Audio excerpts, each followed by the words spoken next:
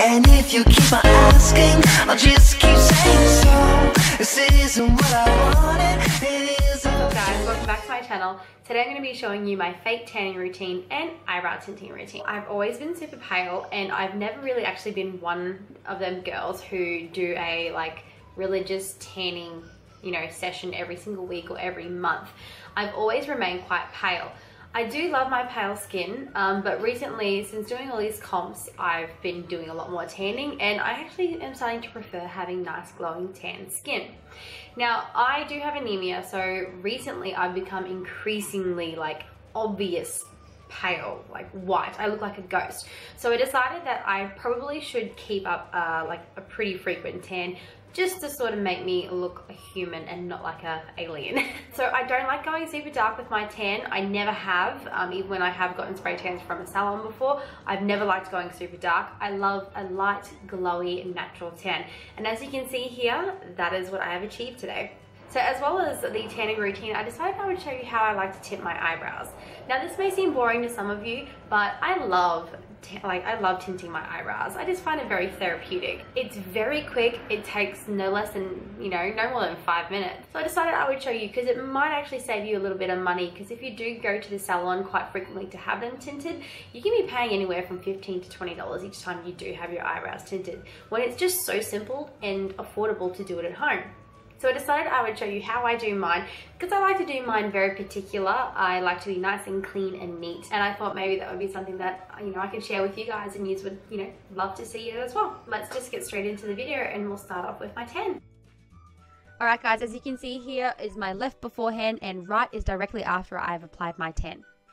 So the night before I actually did this video, I went ahead and used a salt body scrub and I went and exfoliated my skin all over. This just pretty much removed all my dead skin cells.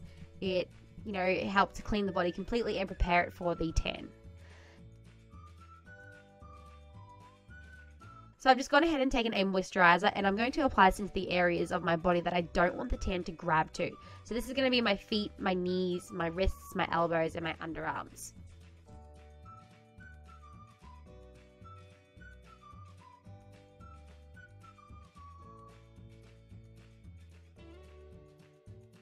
Then taking my Bondi Sands in tan medium shade on a J Bronze mitt. You can use any mitt that you like and prefer. I'm just going to go ahead and pump out a few squirts onto the mitt and pretty much buff it into my skin in circular motions. So I like to work my way from my bottom upwards, so doing my legs first and then moving up to my belly and upper body as well.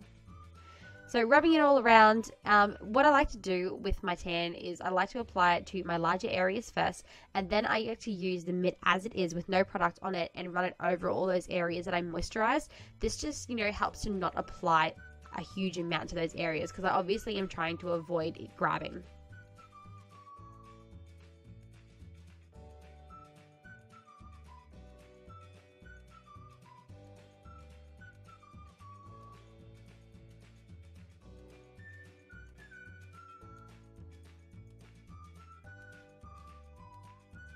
So here you can see I've got one leg done and there's a clear difference there.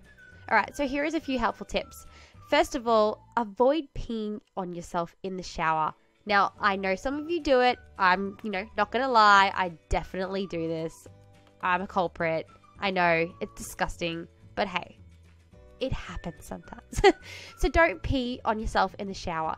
So the reason why I say this is because pee has acidity in it and it actually removes the tan off your skin. So if you pee on yourself in the shower, you're gonna take the tan off where you peed. So don't pee on yourself in the shower. And the same again, you know, in the shower, don't use soap to wash yourself. When you get in the shower, just wash yourself with warm water. It just helps to keep that tan on, because some body soaps can be quite harsh and remove the tan as well. And then when you're hopping out of the shower, make sure you pat yourself dry. Don't go rubbing yourself vigorously, because it's just going to take off all the tan that you just took so long to put on. Then I'm just going to be taking my robe and I'm going to wear this around for the next hour or so. That's how long it takes to develop. I may leave it for a little bit longer depending on how I feel about the color. So wearing a nice light piece of clothing helps to avoid any rubbing of the tan off. While that is developing, I'm going to move into my eyebrows. As you can see here, I've got all my products laid out. I will explain them as I go along. So taking my tint developer and the tint cream as well, I'm going to mix it up into this little dish to the right ratio that's recommended on the bottle. I'm then going to go ahead and take some Vaseline and a cotton bud, and I'm going to apply this to the skin around my eyebrow hairs. This just helps to avoid any mess getting onto my skin and staining. Then I'm just going to be taking my brow brush and I'm going to apply the product onto my brow hairs. So the reason why I like to use a brow brush for this is because I naturally go ahead when I do my makeup and apply a brow gel pot to my eyebrows, and I use this brush exactly to apply my brows. So by using this with the tin, I actually get the same shape and, you know, look of the brow that I'm going for, and it just helps to make it nice and neat as well. So taking some clean cotton buds, I've just gone ahead and cleaned up any lines that have got out of control there. And I've also feathered out the colour on the inner corner just so it gives it a lighter look as it heads towards the inner corner. So I'm going to leave this on for 2 minutes because that's a recommended developing time. You may leave it longer depending on how dark you like it. Once that's all ready to go, take off the eyebrow that you started with first, because that's going to be the one that's going to be darker first before the other side. And I'm just using a dry cotton pad to take this off. The reason why I use a dry cotton pad over a wet one is just because when I take it off, it leaves the product in the hair follicle itself rather than washing it away. So it kind of develops for a little bit longer after I've wiped it off. That's just something that I like to do personally because I like having a darker eyebrow so it lasts longer for me.